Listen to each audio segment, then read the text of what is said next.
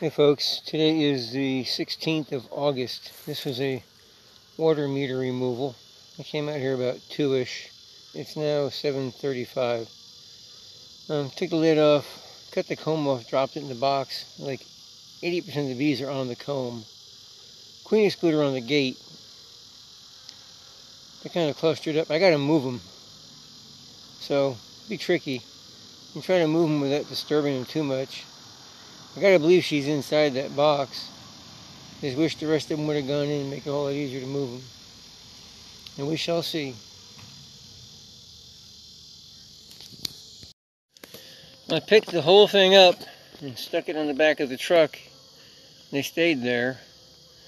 Unfortunately, I've got about a good 3-mile drive to get to the yard.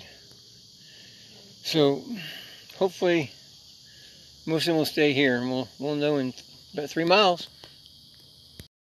Well, I'd say we did pretty good. 3-mile drive.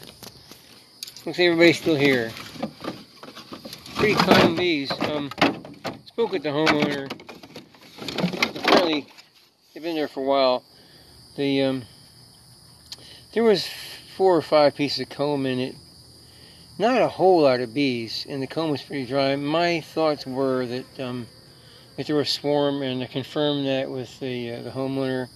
He did see a cluster of bees up in the tree about 10-12 days ago. So this is like 1/3 maybe of what was in there before, but it's okay. There was eggs and larvae in a couple pieces of comb. So we'll rebox this on Sunday. I'll just leave them like they are for the weekend, and we'll do it Sunday.